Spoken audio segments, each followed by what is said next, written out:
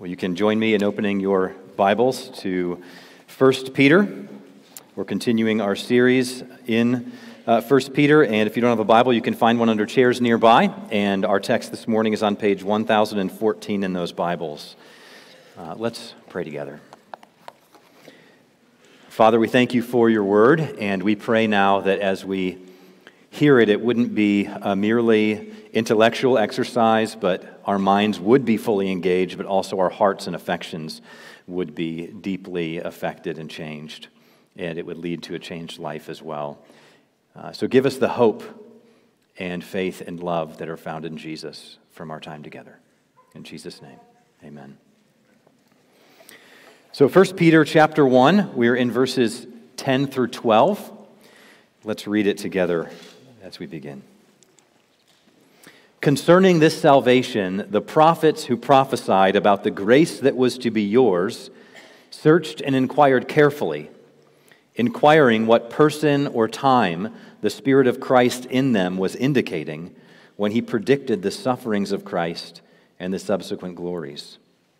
It was revealed to them that they were serving not themselves but you in the things that have now been announced to you through those who preached the good news to you by the Holy Spirit sent from heaven, things into which angels long to look.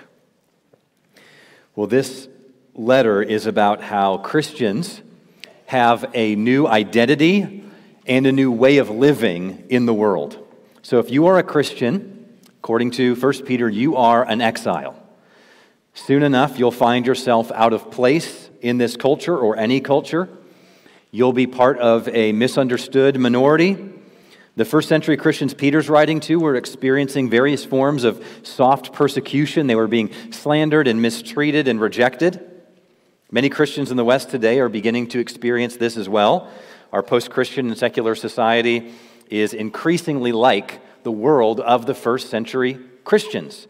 And that means letters like 1 Peter to those kinds of Christians will feel increasingly relevant to us. So what do we need in this kind of environment that we live in? We need hope, and we need encouragement. So our text today gives hope in a hostile world by reminding us of the wonder of Jesus and the gospel. You know, one strange problem of the Christian life is that you and I can get bored with Jesus. We start off the Christian life perhaps marveling at him. We have a profound sense of privilege that God would choose us. But then we tend to move past this, and we can view the gospel as the kindergarten of the Christian life, and then we want to be moving beyond the gospel. We become familiar with the Bible, and then it becomes boring to us. So Peter is reminding us of the endless wonder of Jesus and really the whole Bible as a message about Jesus. It reminds us that we're part of an incredible story, and Jesus is endlessly fascinating. The more that we marvel at Jesus' grace in the whole Bible, the more that we will actually have the hope we need to live in a hostile world. So here's the point of the text this morning. The gospel of Jesus in all of Scripture is an endless marvel. So here's what this means. It means that no matter what suffering you face, no matter how misunderstood or marginalized you feel among friends or family members or coworkers or cultural elites, no matter how much people think that you are on the wrong side of history, you can know that you are at the center of God's plan for the whole world and human history. The whole Bible shows that all of history is about Jesus and his grace to his people. So this morning I want to convince you of that. The gospel of Jesus in all the scriptures is an endless marvel. And I want to convince you of this not just so you know it's true. Many of you already believe that it's true at some level. But my hope is that the Lord would replace any amount of boredom that we have with this with wonder, so that we can have the kind of hope and joy we need through suffering. So the plan this morning is simply to unfold the three parts of that sentence. The gospel of Jesus in all of Scripture is an endless marvel. So the first part of the sentence, the gospel of Jesus. This is the main theme and topic of this text. Peter uses a number of different words and phrases to refer to it. I want to show you three aspects of this big idea of the gospel of Jesus here. So there's three aspects at the very heart of Christianity. The first is this, that the gospel is about salvation. So Peter begins in verse 10 by saying, concerning this salvation. So he's been talking about this. It's the main topic so far in the letter. Verses 3 to 12, if you just look at that in your Bibles, it's actually one long sentence in Greek, and it has one main topic. Peter is praising God the Father for his salvation through Jesus. The word salvation has become so common to many of us that it can lose its richness. It's not a simple or thin idea here, though. Notice how he talks about salvation here. So in verse 3, he refers to salvation as including being born again and having a living hope. So he says, blessed be God the Father, the God and Father of our Lord Jesus Christ. According to his great mercy, he has caused us to be born again to a living hope. So God causes us to be born again. This is the new birth. It's what theologians call regeneration. It's a complete renewal from the inside out. He gives us a new heart to trust Christ. We're born again then to a living hope. So we're not just saved through the new birth, but we're given a living hope for our eternal future. Then in verse 4, you can see he says that this living hope is an inheritance that's kept in heaven for us. So the inheritance is referring to the fullness of what God gives us with Jesus upon Jesus' return. It's a way of referring to the whole new creation, a whole new world. Verse 5, he refers to the salvation ready to be revealed in the last time. Verse 9, he refers to the salvation of your souls. So this is a future-oriented salvation. So we often use the word salvation to refer to the past in a Christian's life, right? I've been saved, God saved me, and that's fine. But salvation is a bigger idea than this. It's past, present, and future. God saved us, he is saving us, he will save us. Our salvation is not complete until Jesus returns and the new creation comes. And so in verse 10, Peter says, concerning this salvation. So this is what he's talking about. The gospel is about the fullness of our salvation, past, present, future, that we're caught up into. Second, this gospel is about grace. Notice in verse 10, he also says, concerning this salvation, the prophets who prophesied about the grace that was to be yours. So salvation is about grace that comes to us. It's not a salvation that's a repayment for anything you do. Christianity is not a message of try harder, do better, run faster. Instead, it's an invitation to rest. It's an invitation to receive grace for even your deepest sins and your darkest moments. Our salvation is not something that we can accomplish in our own strength. It's a gift to receive. This is why Peter calls this message good news in verse 12. The message is good news, which is often contrasted, rightly so, with good advice. Right? Good advice says, here's what you can do, and then you'll be rewarded with this. Here's what's required to get this result. The gospel says your salvation is already available. It's a gift to receive. It's free to you. And then third, the gospel is about Jesus. Verse 11, Peter refers to the sufferings of Christ and subsequent glories. So these are the sufferings of Jesus, especially on the cross for our sins, and then the subsequent glories of his resurrection from the dead, his ascension to heaven, his present reign, and his return to reign over a renewed creation forever. So these are the three essential elements of the gospel at the heart of the Christian faith. It's a message of salvation by grace through Jesus. And this is the endlessly fascinating reality that Peter wants us to marvel at. We have an incredible privilege as Christians to receive and enjoy this gospel. And this gospel is for both non-Christians and Christians. So it's for those who are not yet Christians, because if that's you, this is what you are invited to receive. You're invited to bring all of your sins, all your mess, all your darkness to Jesus. And you can do this today. I encourage you right now or maybe later, just go home and pour your heart out to the God who made you. Open up totally before him. Bring all of your sin and darkness to him. And ask him to forgive you, to draw near to you, to show you that he's real, and to accept you by grace. And this is also for Christians because we never move beyond this gospel, only deeper into it. And that's what Peter's going to show us next. So the gospel is at the very center of history. It's the main theme of the whole Bible. All the prophets before Jesus were looking forward to this and the dawning of salvation. So let's move to the second part of the sentence, the gospel of Jesus in all of Scripture. So Peter's point here is not to explain the gospel, it's to show how this is the central theme of the Bible. Look with me at verses 10 and 11 again.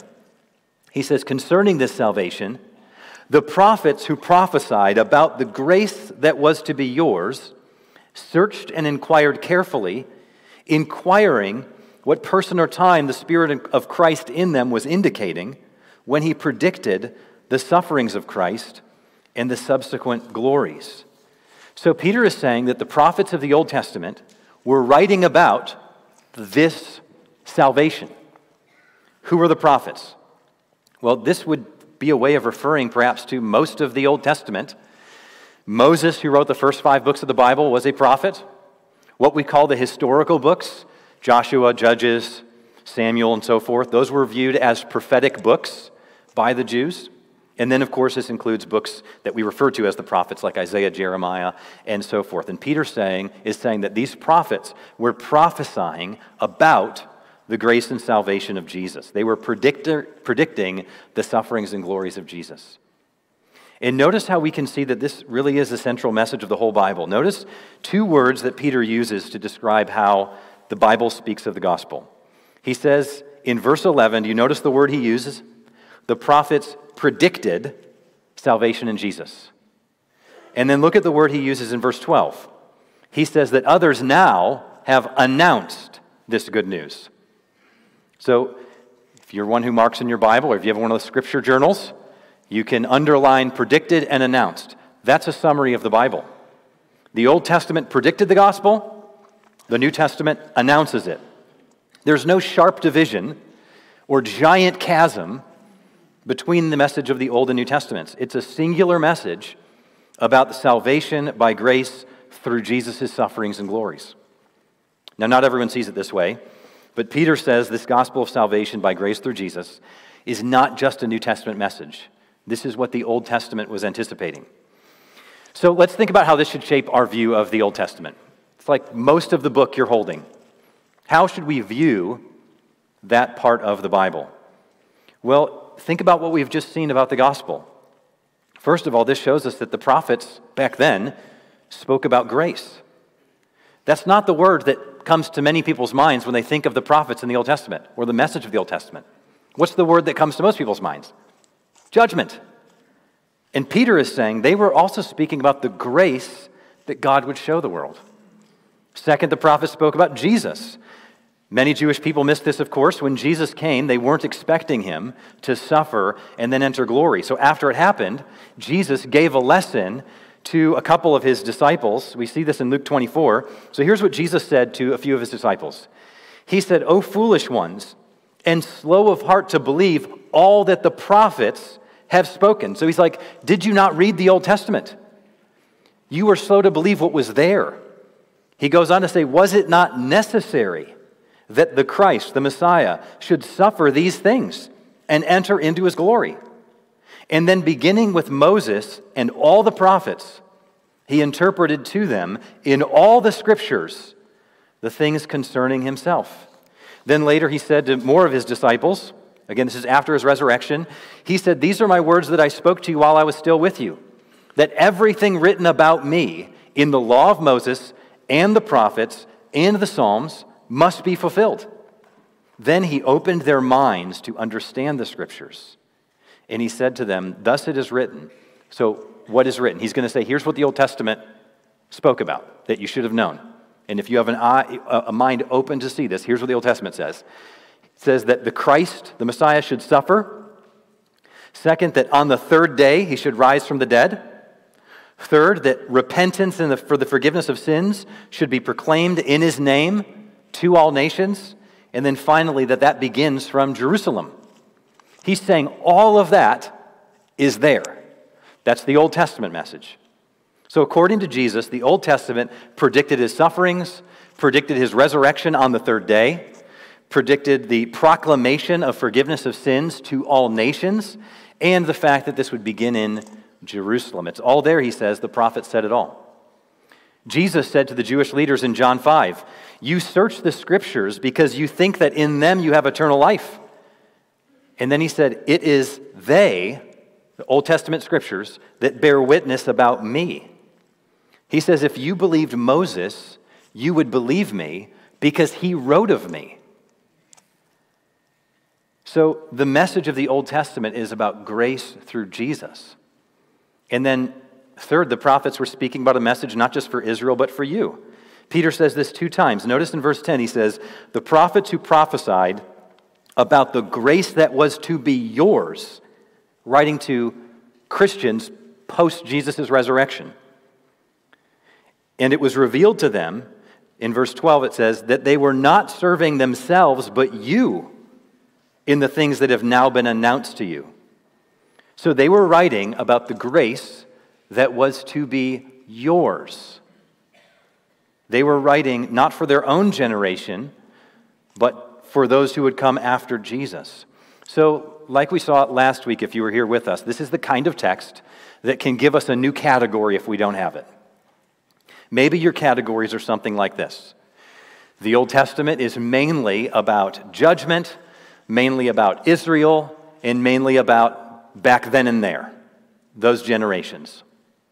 Peter is saying the prophets were writing about grace, we're writing about Jesus, and we're writing for you and New Testament Christians. Maybe you think of the Old Testament like an Amazon package. The box carries the order of Jesus, and the moment you get it, you rip it open and throw away the box or recycle the box, and then you have Jesus now, and you can forget all about the old. No, the Old Testament is a treasure chest that contains the treasures of Jesus and his grace for us. So the prophets were like chefs who make a meal for someone else to eat. They're taking the order, they're preparing it for us to enjoy later. I worked in catering for a while in college, so I was part of preparing the tables, serving the food, serving the wine. I was setting the whole thing up for other people to enjoy. And, sometimes it felt like an incredible privilege to even be part of these amazing banquets, lavish banquets, crazy expensive banquets. But how much more privileged were those who got to sit at the table and enjoy the meal? The prophets were setting the table, they were preparing the meal, and they were serving you. So when you see this, you look at the Bible differently. The Old Testament, as some have said, it's like a dimly lit room. And then when Jesus' death and resurrection come, then the light comes on. It doesn't get filled in with new furniture. The light comes on so we can see what's actually there more clearly. Genesis gives us the master promise of the Bible that a descendant of Eve will crush the head of Satan and bring blessing to all nations. Exodus gives us the picture of how God redeems his people from slavery. Jesus comes to bring the greater Exodus deliverance by setting us free from sin and Satan and death. Leviticus shows us how God comes to dwell with his people through a high priest who offers a sacrifice to bring God's people to God's presence. Jesus came as the true high priest to bring the final sacrifice of himself to restore us to God. Numbers shows us how God leads his sinful people through the wilderness to the promised land, as Jesus now leads us through the wilderness of our suffering to the greater land of the new creation that's coming. Deuteronomy shows us how Israel will break God's covenant and he'll give a new one. Jesus came to bring that new covenant. Joshua shows us a leader who brings God's people into this new Eden-like land, as Jesus is the greater Joshua who's bringing us into the new creation to come. Judges shows how God's people spiraled downward morally, spiritually, socially, because they didn't have a king. Jesus came to bring the true king who causes his people to be restored at every level. Ruth shows us how God loves and redeems his people through Boaz-like love and redemption, and how he'll do this by sending Jesus through the line of Boaz and Ruth. Samuel shows us how God will send the world David's greater son who will reign forever. 1st and 2nd Kings show us how king after king failed and failed and failed, and that cultivates hope for the coming of Jesus, the one true king who won't fail. Isaiah promises Jesus will come as the servant who lived the faithful life Israel and humanity failed to live, will die for our sins, will rise again, and will restore us in a new creation forever. Jeremiah promises the new covenant will come through Jesus, which will provide forgiveness for sins, new hearts to obey God, and so on and so forth. Jesus is the seed of the woman, the greater prophet, priest, and king, the true temple, the final sacrifice, the second Adam, the true Israel. As Paul put it, all the promises of God are yes in Jesus. And so we end the Old Testament longing for, as Peter put it, the Christ who will suffer and enter into his glories and give us grace. The Old Testament predicted it. The New Testament announced it. And Jesus is at the center of the whole thing. The whole Bible is about salvation by grace through Jesus. Now, why does this matter for us? Last part of the sentence. The gospel of Jesus in all the scriptures is an endless marvel. Peter is saying this to show Christians like you and me that we have an incredibly privileged position. You don't feel like you're special in the world. You may feel marginalized. You may feel maligned. You may be overlooked. You're on the outside. You're told you're on the wrong side of history. Peter's saying, well, think about this. The gospel you received, the salvation you enjoy, is an endless marvel. It's an ocean without bottom. He says the prophets didn't just predict this stuff. He says they were searching it out and inquiring diligently about this stuff. And it's not just the prophets. The angels marvel at it. Did you catch that last line we considered at the beginning? Things into which angels long to look. The angels are leaning in at the edge of their seats, looking into and marveling at all of this. Now, the Bible doesn't say a lot about angels, but we do know that they're smart. We do know they've been around a lot longer than us. We do know that they're not bored about the gospel of Jesus and our salvation. Now, what's strange is that many Christians marvel about angels, but not the gospel. We get bored with the gospel, and we get fascinated with peripheral things. Angels are cool, don't get me wrong. But if you started really looking into studying angels, do you know what you'd find? If you were to meet some of them, and interview them and ask questions because you're fascinated about them, what would they say to you? They might say something like, I'm glad you're fascinated with me. Do you know what you should be marveling at? Jesus. That's what we marvel at. As the Apostle Paul referred to Jesus, he referred to the unsearchable riches of Christ. Jesus is a treasure of unsearchable riches. He is less like a little drawing, a little sketch of the sun, moon, and stars, and more like what we see looking through the James Webb Space Telescope. The more we look at the sky, the further out we look, the more clear the vision, the more incredible it is. That's what Jesus is like. The angels long to look into the salvation of Jesus in all the Bible. How much more should we, since they aren't even saved by it? We are. So how do we do this? How can we cultivate a wonder at Jesus and his gracious salvation in Scripture? Well, let's wrap up with a few ideas. First, realize that the question is not whether you marvel, but at what you marvel. What do you get excited about? What do you love learning about? What topic is most searched for in Google? Or what books are taking up the most space on your shelves at home? Or what do you think about most? Is it sports games and highlights? investments, a certain historical period, grandkids. All that's fine to study and care about and marvel at and wonder at and spend your time thinking about. But the angels are showing that there's something better to make our primary ambition. So this is an invitation to rediscover Jesus. Maybe you are kind of like a Christian and you feel like you're a sheep that's just wandering. You're here on some Sundays, but maybe only half or less of your heart's into it. So this text is asking you, are you aware of what you're wandering away from? Is there something better, deeper, more long-lasting than Jesus and his grace? Or maybe you're just weary of life.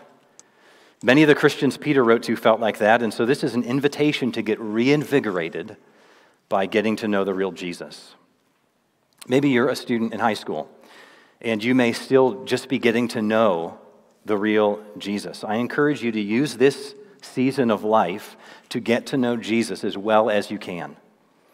Very often, people who grow up in the church hit college, and then they realize they don't really know what the Bible's saying, even though they're kind of familiar with some of the parts, or they don't really know the real Jesus experientially.